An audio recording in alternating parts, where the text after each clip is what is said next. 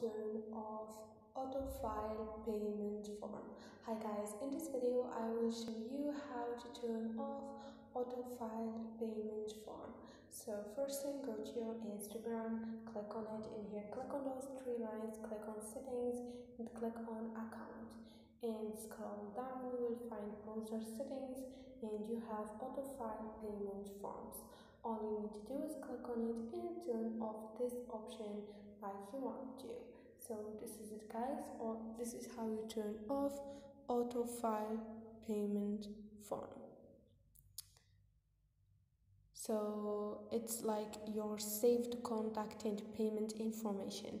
You can turn off and turn off autofile payment form wherever you want. This is it guys, easy and quick. Hope this video was helpful for you. If it was, don't forget to subscribe and also don't forget to like the video.